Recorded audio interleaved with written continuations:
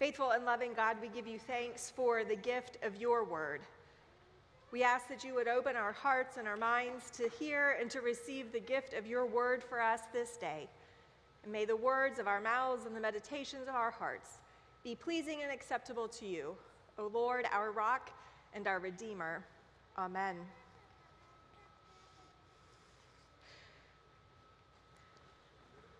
Now, Ken, have you read chapter 6 of Numbers?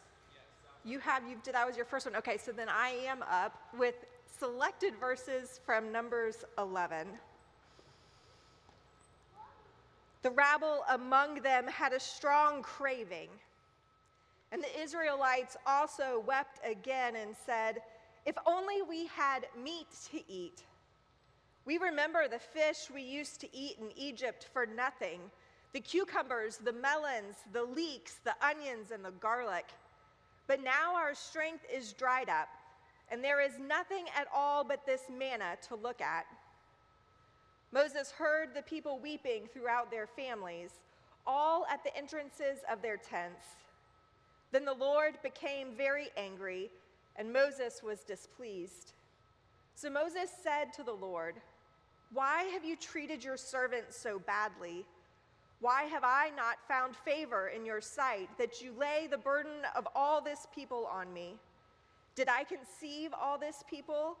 Did I give birth to them that you should say to me, 'Carry them in your bosom as a nurse carries a sucking child, to the land that you promised on oath to their ancestors? Where am I to get meat to give to all this people? For they come weeping to me and say, 'Give us meat to eat.' I am not able to carry all this people alone, for they are too heavy for me. If this is the way you are going to treat me, put me to death at once. If I have found favor in your sight, and do not let me see my misery." So the Lord said to Moses, "Gather for me 70 of the elders of Israel, whom you know to be the elders of the people and officers over them. Bring them to the tent of meeting and have them take their place there with you." So Moses went out and told the people the words of the Lord, and he gathered 70 elders of the people and placed them all around the tent. Then the Lord came down in the cloud and spoke to him, and took some of the Spirit that was on him and put it on the 70 elders. And when the Spirit rested upon them, they prophesied, but they did not do so again. 2 men remained in the camp, one named Eldad and the other named Medad, and the Spirit rested on them. They were among those registered, but they had not gone out to the tent, and so they prophesied in the camp. And a young man ran and told Moses, "Eldad and Medad are prophesying in the camp." And Joshua, son of Nun, the assistant of Moses, one of his chosen men, said, "My lord Moses, stop them." But Moses said to him, "Are you jealous for my sake? Would that all the Lord's people were prophets, and that the Lord would put his Spirit on them." And Moses and the elders of Israel returned to the camp. This is the word of the Lord. Thanks be to God.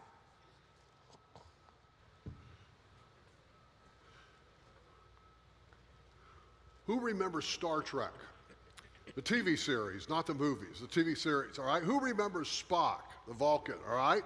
Who remembers his greeting, the Vulcan greeting? Live long and Prosper. Who remembers the hand motion that you make with it? Can you make that? That comes from the book of Numbers.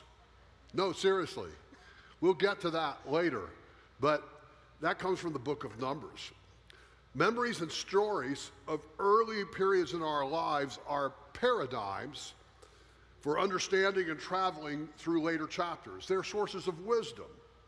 You know that's true from your own experience. So attorneys tell stories about being in law school, and doctors tell stories about their residency, and teachers tell stories about their internships, and military officers tell stories about candidate school, and enlisted office personnel tell stories about boot camp. These stories are paradigmatic, and grandparents say to grandchildren, "When I was a child."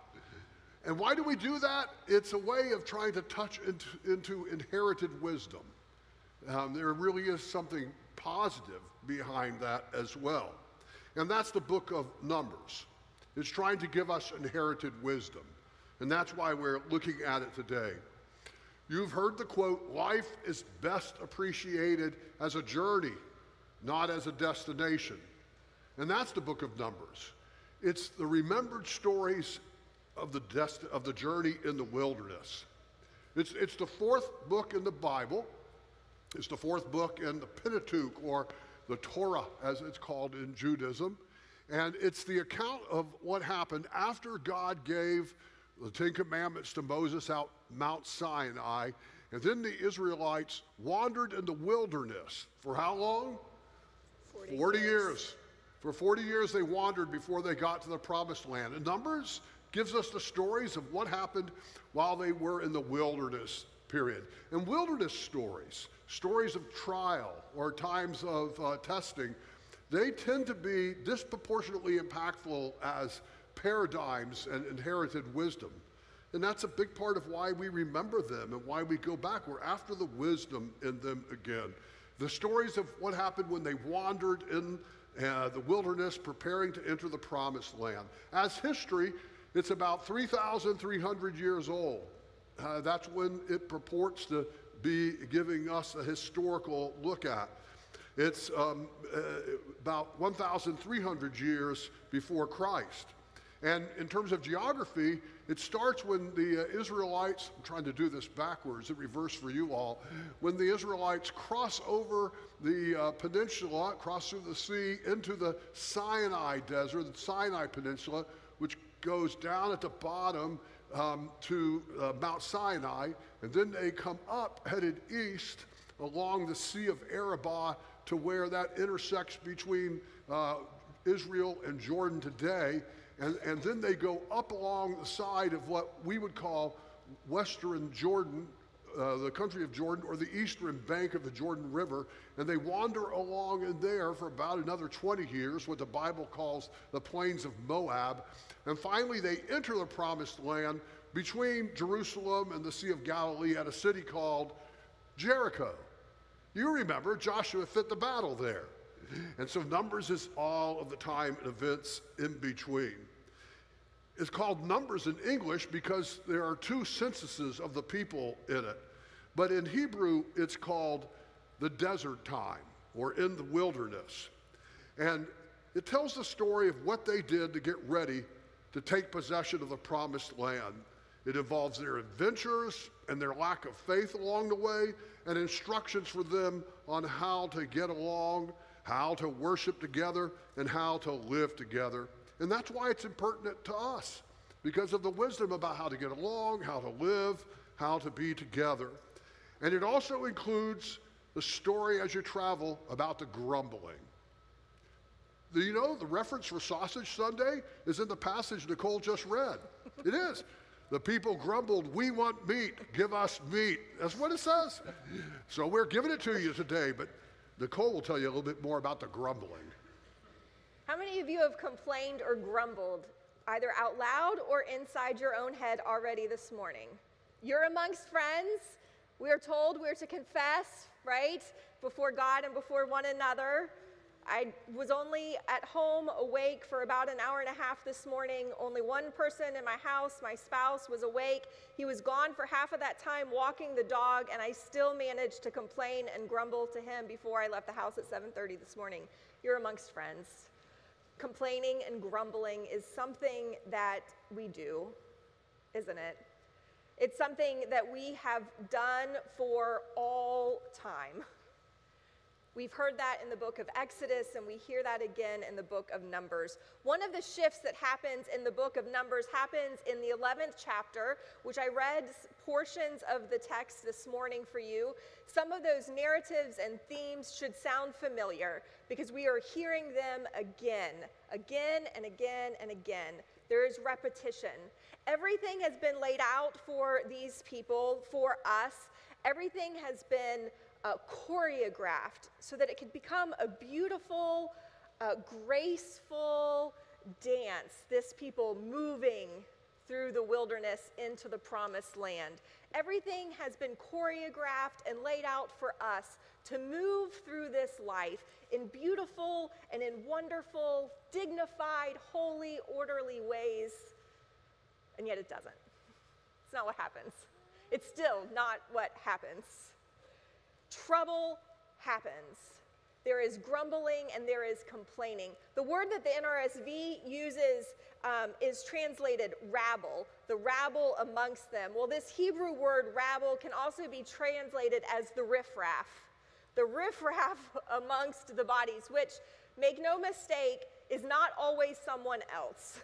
I think we always take our turn at being the riffraff. At some point or another, we are all in that collective. We are all giving voice to grumblings and to complaints. In this instance, the riffraff is lifting up their frustration at Moses' leadership. They are fed up with the hardships of life there in the wilderness, and they have a great deal of nostalgia, that what John was lifting up, the grandparents. Well, in my day, right, that nostalgia. The nostalgia is what is a comfort to them. That's what they want. We want the nostalgia. We want the things that we remember back in Egypt. They have forgotten all of the horrible things in Egypt and how hard and difficult life was. They remember maybe some forms of reality, but also they've recreated this narrative in their mind, and it's better than what it actually was in reality. We see this theme unfold over and over again in the book of Numbers. We see the people complain about their misery in the wilderness, or about Moses' leadership, or about both. God then becomes angry and reacts. Moses then steps in and intercedes on the people's behalf, and then God's wrath gives yield. It's scaled back. Through these grumbling scenes, Numbers captures, I think, both the blessing and the burden of community life. There is both blessing and burden to being in community. Some of the grumblings that happen in the book of Numbers happen from a place of entitlement, a desire from the people for immediate results, for immediate satisfaction of whatever it is that is ailing them. These particular grumblings are seen as unfaithful, and God deals with the people's unfaithfulness. An example of this is that first generation, they do not make it into the promised land. Future generations will make it into the promised land. That first generation remains in the wilderness. Other complaints come from the courage to give voice to injustice, to things that should not be. The rules and the regulations that had been set forward by the laws, which we've explored in preceding weeks, well, they were intended to bring order to the community. But they also presented, as they were lived into, some questions. Like the questions that is brought forward in the book of Numbers by the daughters of Zelophehad, who ask whether women may receive land if there are no male heirs. These women go to Moses and point out that according to the law, their father's name will be lost because no one from his family will receive an inheritance from the land. Moses hears their question. Moses takes their question to God, and God responds. In response, God gives a new law, a new interpretation of the law. Laws intended that the people may be pure and holy can and do change in order that they may function to bless the community and not harm or hinder parts of them. If Moses and God both listen to the complaints, some being a whine, while others being cries for justice, and they're moved to respond, and they're moved to react to the people's suffering, then I think that we too are called to listen to the suffering of others. We too may be called to change and to adapt in order to live into the full intention of the law, which is that it might be a blessing to one another and not a burden.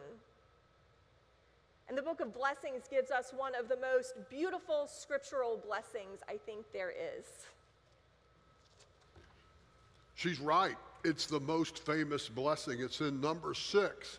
And it's the place where God tells Moses to tell Aaron, the high priest, when you bless the people, bless them like this. Say to them, the Lord bless you and keep you. The Lord make his face to shine upon you and be gracious unto you. The Lord lift up his countenance upon you and give you his peace, both now and forever. Does it sound familiar to you?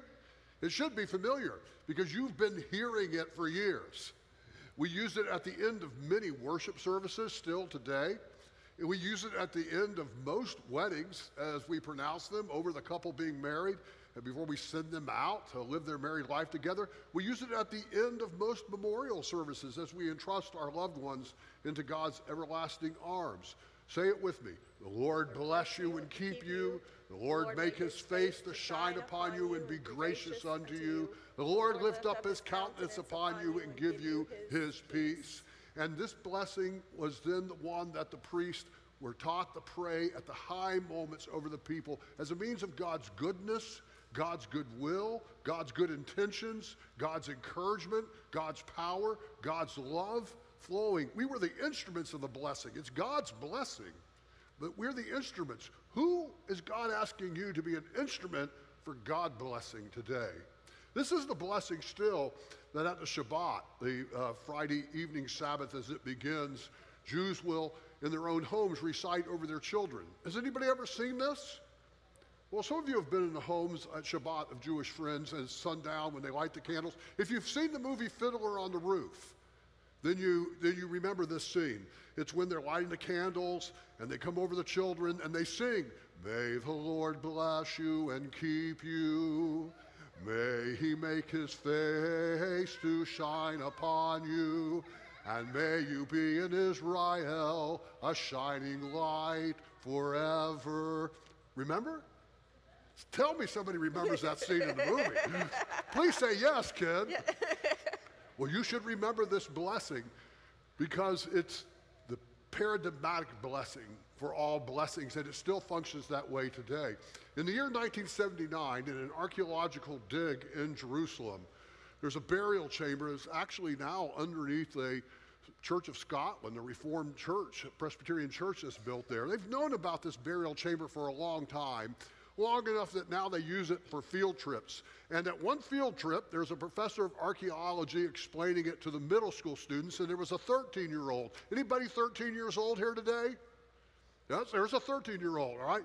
So this 13-year-old was named Nathan, a boy, and he was such a distraction that the professor sent him over in a corner of the room to look for stuff, just to get him out of the way. And he fell through and discovered a burial chamber that they had never found before. And inside this burial chamber, they found the remains of a 13-year-old girl buried there, 13-year-old Israelite girl from about the year 600 BC. And they could date these things through carbon dating with pretty close precision. And on her wrist, her parents had placed in a silver amulet a piece of scripture. And it was these words: "The Lord bless you and keep you. The Lord make his face to shine upon you. The Lord lift up his countenance upon you now and forever." It is the oldest hard copy piece of scripture that we have. It's not to say it's the oldest scripture. Some scriptures are older, but we just have more recent copies of them. But in terms of the actual oldest hard copy scripture, it's this one from number 6 on those silver bracelets. And now they're in the Museum of History in Jerusalem. You can see them. I've been to see them there. I find that very moving. I mean, the oldest piece of scripture that we found could have been anything. It could have been, and Aaron had to go back to the 40 acres to get the donkey, right? It could have been. Or it could have been, and Miriam went over to clean a pot out, and when you clean pots out, wash them 3, but it's not. The oldest piece of scripture that we found is, "May the Lord bless you and keep you. May the Lord make his face to shine upon you and be gracious unto you and lift up his countenance upon you." To me, I think that's the long arm of God's providence confirming this blessing at work still amongst us still. Leonard Nimoy was Jewish, and he remembered as a boy how the priests, the rabbis, would raise their hands and in the pattern of Moses hold their fingers like that when they did the blessing. And so he plagiarized it for the Vulcan greeting. That's the truth in this, Nicole. What if the oldest scripture had been that thou shalt not eat meat from animals with divided hooves? Then we could not justify Sausage such a Sunday, glorious yeah. Sunday like Sausage Sunday. The long arm, the long reach of God's providence. God continues to desire to bless God's people that they may live fully and faithfully. We've seen this repeatedly from these first 4 books of the Bible as we've journeyed through them together since the first of the year. And we will continue to see God respond to the needs of God's people in order to be in good and right relationship with them, in order for us to be in good and right relationship with God and with one another. This doesn't make the laws that we have read about irrelevant. As Jesus said, I came not to abolish the law, but that the law might be fulfilled through me. As a church of Jesus Christ, we continue to be called to live a holy and a faithful life, that we may bless God and that we may bless one another. And so we come to this table that we might be fed for this communal life together.